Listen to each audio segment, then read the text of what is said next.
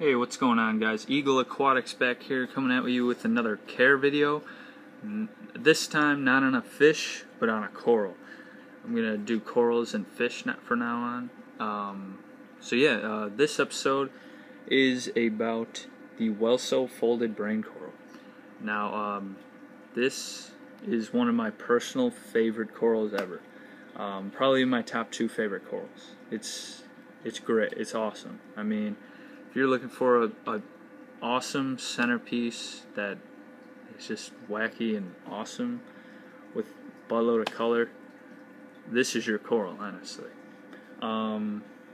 These guys, place them on the bottom of the tank, in the sand bed. They don't do too good on rocks, so I've heard. I haven't tried it.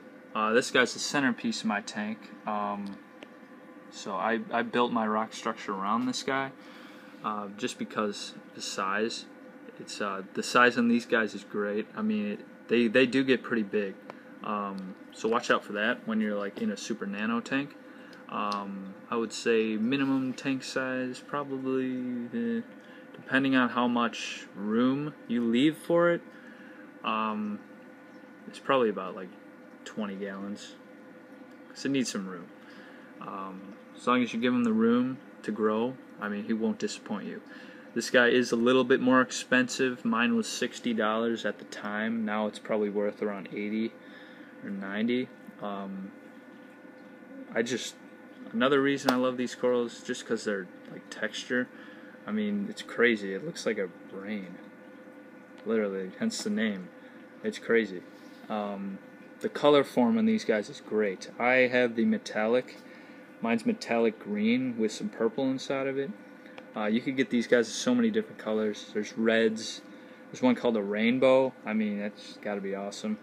Rainbow, I'd imagine purple, just straight green. There's metallic red, green, the blue. I mean, there's just so many different colors. No two of these corals are the same. That's what I like. They're always going to be different. And if you're looking for a coral to take up a dead space in the sand bed, this is it. These guys keep their distance away from other more aggressive corals like this guy, because it'll sting them, and this guy doesn't really have much defense.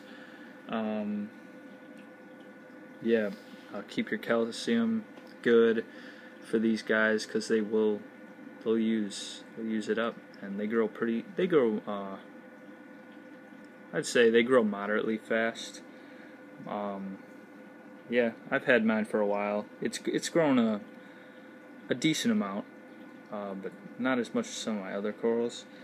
Temperature around 78, 77, 78, 79. Mine's at 80. I mean, salt 23, 25, 0.23, 25. pH 8.1, 8.4. Mine's perfect at 8.1. Lighting, this guy, I would say, I have the BioCube stock lighting, so it's like 72 watts.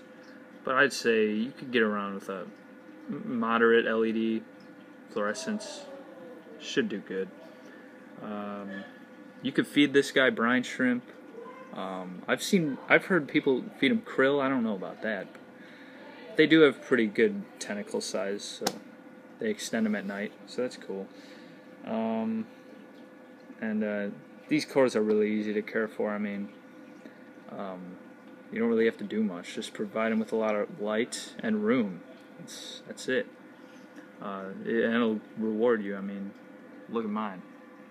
It's bigger than my fist, literally. Comparison. My maroon clown does like to swim around sometimes inside of it. That's cool. So it's just an awesome coral. I mean, can't say more about it. It's just awesome. So cool. I think that's all. I think it wraps it up. Thank you guys for watching, and see you later.